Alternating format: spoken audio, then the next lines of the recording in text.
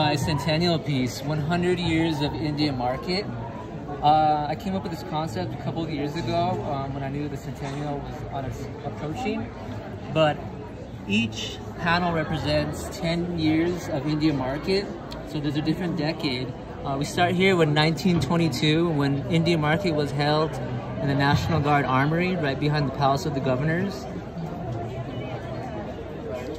And I wanted to show off some rugs hanging and some classic pottery. Then we moved to the 30s, where Native Americans were selling under the portal of the Palace of the Governors.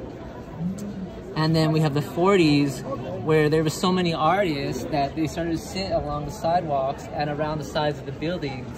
And so I thought I would design some artists sitting down and selling some pottery. And real small, there's a small sign that says support troops, and that was around the time of World War II. 50s, I did some Spanish fiesta flags, but it was the last decade that Indian Market and fiestas were together. It used to be an event together. And I think after that, then it became its own event.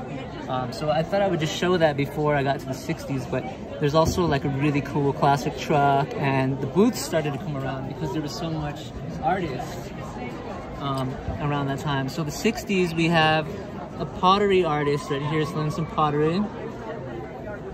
70s, we have some jewelry artists and jewelry collectors. And the 80s, we have a Indian Market boom where large crowds, people wearing 80s fashion, aviator glasses from Top Gun, you know, just total 80s, super fun to design. 90s, I wanted to showcase some buffalo dancers, performers.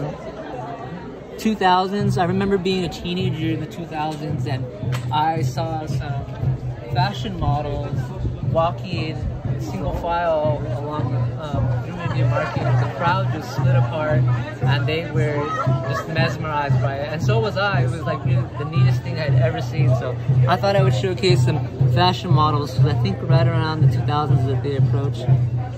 2022 is myself, and it's a self-portrait of myself.